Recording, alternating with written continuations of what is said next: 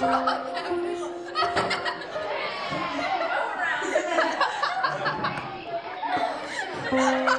kids, settle down.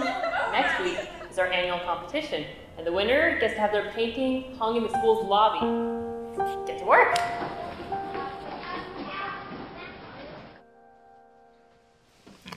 Heard you had kind of a rough day. Kids are mean. I can't wait to grow up. Don't be in too big a hurry. Growing up is no better. Easy for you to say. You don't have to go to school. We have a bigger schoolyard to play in. People are just as cruel. We only hide it better. Heard about the competition? I ain't doing it. What's the point anyways? I knew of a man who found himself in a predicament not so different from yours. An old painter who had spent his entire life chasing that perfect piece that would define him, yet the years weighed heavily on his mind. His skin stretched thin over his face, his hands trembling, uncertain, his sight fading, colors no longer inspiring. What would his legacy be, if not but a shadow of his former glory? The court had been eagerly awaiting the unveiling of his magnum opus. Yet, in the shadows, there was a younger artist who sought ambition by destroying others. And so he challenged the old painter to a duel of brushes to see who could create the most inspiring painting. Both stood beside their masterpieces.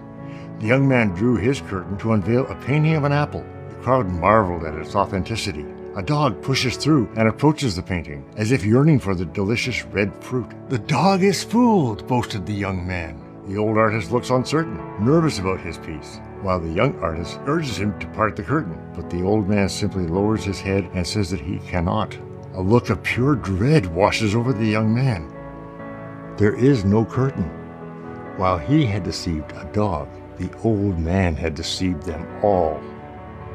We can't always be the hero of our own story.